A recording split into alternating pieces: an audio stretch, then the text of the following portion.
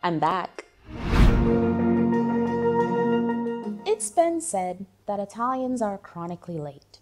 But are they really? If you move to Italy from a place like the US, one of the first things that will shock you is how flexible people can be with punctuality. If you've been living in Italy for a while, have you ever wondered why this is the case? In this video, we're going to talk about punctuality in Italy and my opinion on why I think it's like this.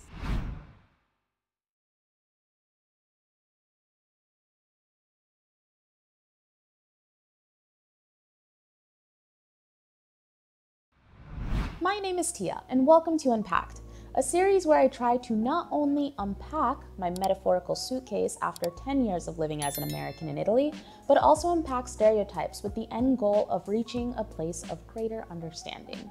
In one of my much older videos, I said something along the lines of, Italians are always late and everything is late in Italy. Now that I'm older, wiser, and learned a fancy new word called nuance, I'm ready to reevaluate this statement. When looking at a statement like, everything is late in Italy, Italians themselves will most likely hit you with the national favorite word, dipende, or it depends. They'll most likely tell you that depending on where you are, this statement isn't as true as in other places. They're implying that the farther north you go, the more punctual people will be, and the opposite is true for the farther south you go. You'll find that people here will say this is the case for just about everything in Italy.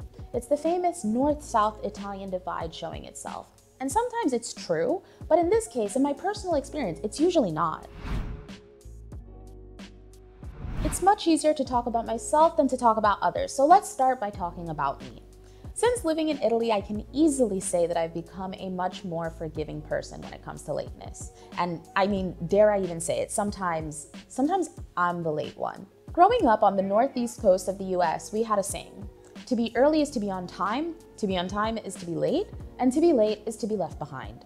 It was really conditioned in me that being late was not only disrespectful, but that I would be punished for it. And furthermore, when other people were late with me, I was being disrespected and I should punish them. As I got older, this mindset became so ingrained that I would have actual moments of intense anxiety every time I would be late. Every minute I went past schedule, I would get a tightness in my stomach and feel an increase in my heart rate. Lateness was something that I didn't only feel negatively about from an emotional perspective. So, me actually feeling guilty and remorseful about being late.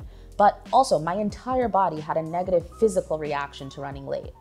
In fact, I wasn't the late one in the US, and my childhood friends could testify for how upset I would get when they were late with me. And it's a weird feeling outgrowing your friends, but it is what it is. As you can imagine, it was hard to adjust to Italy in the beginning.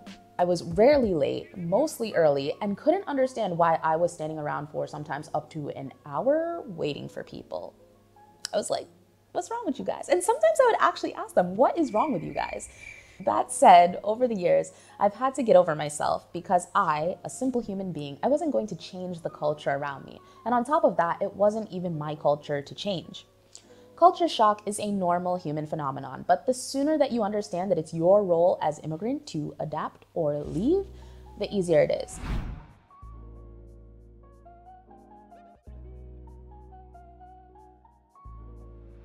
So yeah, I wasn't going to change Italy, but I got tired of waiting and I got tired of getting upset. And I guess that was the exact moment that I started to adapt to my new environment.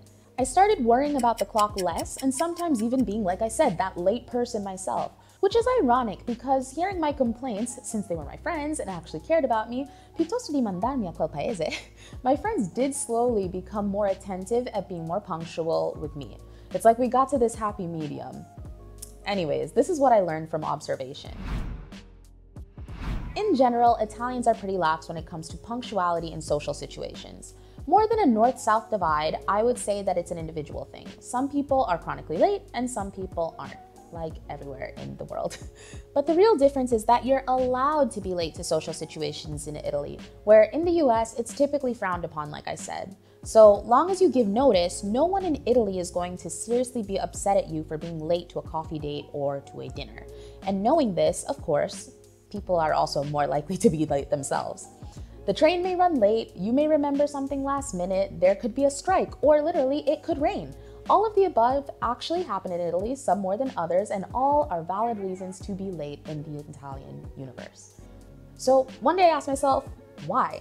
Why was being late with your friends in Italy okay, but being late with your friends in the US was not? What was the fundamental difference in values? One thing that I've noticed is that Italians have a higher propensity to be accommodating to others. It's a very community-oriented culture, which is a stark difference to the famous American individualism.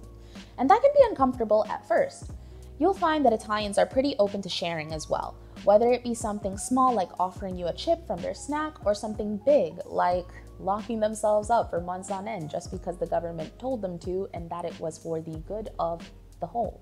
This means that it should be no surprises that they'd be understanding to the fact that something could have happened to you which caused you to be a little bit late, and that them sharing time with a friend or an acquaintance is an expected pleasure and not actually an obligation. Italians are always looking out for the group unit, whether that be their family, their friends, their city, their region, and then finally their national culture.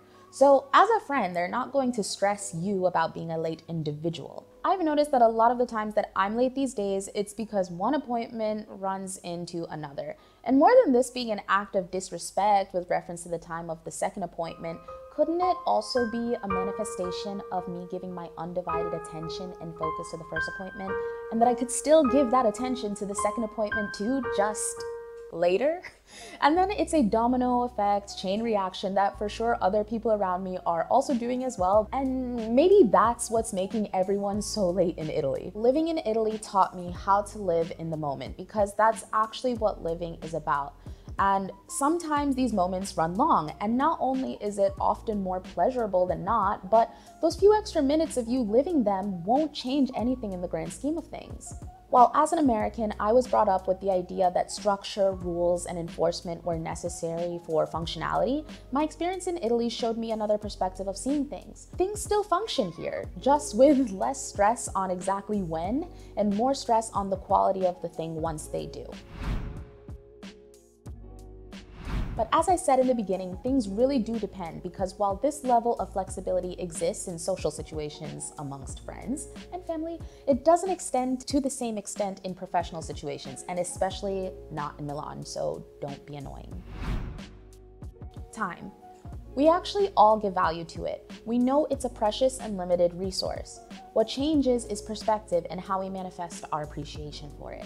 Some people will appreciate it by saving you time through adhering to strictly mapped out appointment slots. Meanwhile, others will appreciate it by spending as much time with you in the most meaningful way that they know how. And who am I to actually say what's right or what's wrong?